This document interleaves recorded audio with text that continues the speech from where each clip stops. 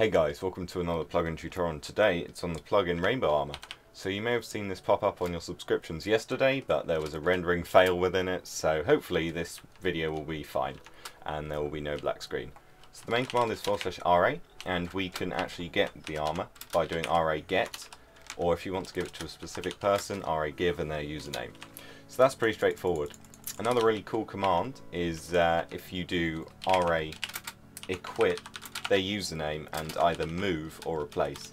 Now if we do replace, it will delete their armour and replace it with the rainbow one, and obviously if you do move, it will move it into their hotbar so they don't actually lose it. So now if I put my diamond armour back on and do the replace command, it will be gone, so I won't have it anymore. So be careful who you give that permission to. The next command that we are going to look at is the set command.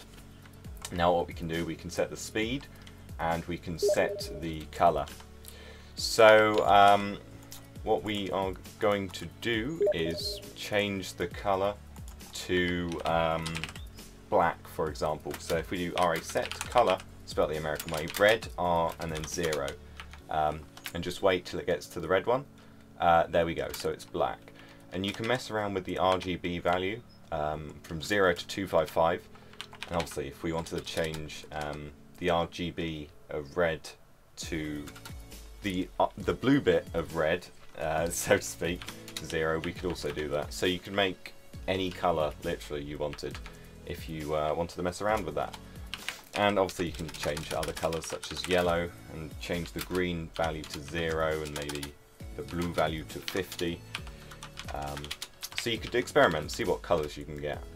If you got a colour palette online, you could see, oh, that's a really nice red that we created. So yeah, you could create all the really nice colours that you wanted, like that. And if you want to do speed, obviously RA set speed and then 5 or 15. And if you want to get rid of that, you can do RA reset, and that will reset all the values and you'll be looking really nice again. So yeah, that is the plugin. Subscribe, like, comment. Hopefully there's no black screen, and I'll see you next time.